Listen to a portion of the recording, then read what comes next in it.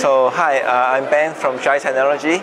I'm showing you this is our reference design using the Qualcomm 8076 chipset.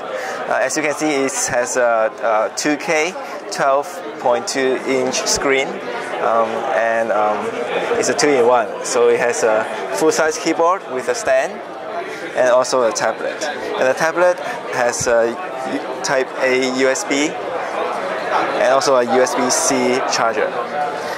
It's very thin.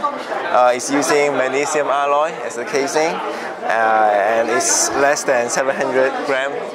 And it's also very thin. It is less than 6-7 millimeters thickness.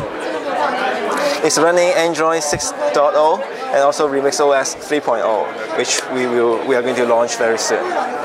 So it has two cameras, the 8 megapixels on the back and 5 megapixels on the front.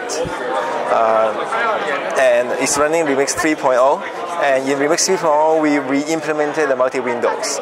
It's much more closer to Google's 7.0 release, and it's much more smooth, and it has much better performance and much better compatibility. The screen is 2K, so it's 2160 by 1440. It's using the Qualcomm 652, Snapdragon 652,